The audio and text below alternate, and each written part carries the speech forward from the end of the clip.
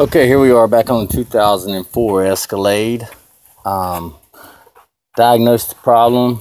Brand new oil pump. Still no oil pressure. We took it back down, realized the mistakes, correcting them. We're about to put it all back together. Now that got all the parts cleaned up, everything looking good, oil pan cleaned out, timing cover cleaned.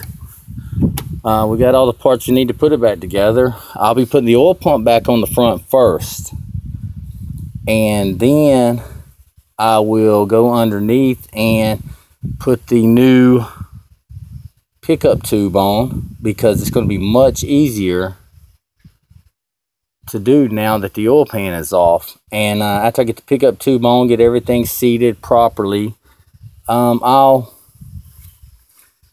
I'll go ahead and put the oil pan back on, and the cross member, differential, bolt all that back up, and get everything underneath tightened back up, and then we'll start putting the top back together.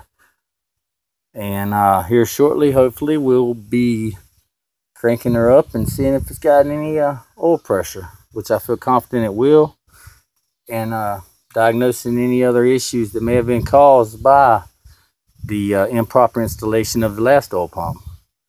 So stay tuned.